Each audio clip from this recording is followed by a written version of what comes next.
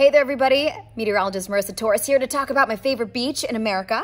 And it's a nice little gem tucked away in Provincetown, Massachusetts. You're wondering where that is. It's nestled in the northern tip of Cape Cod.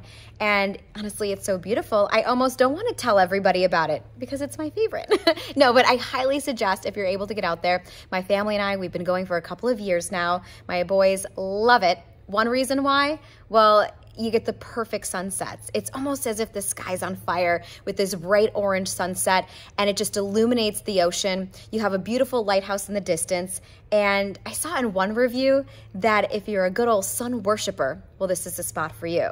Another perk, if you're lucky, you can get a glimpse of a whale, a humpback whale here or there, or maybe even some seals. And another fun part is that you can let out the air in your tires, drive out to the farthest point of the beach, and have a little campfire. It is all in good fun. I love it. It's my little piece of heaven.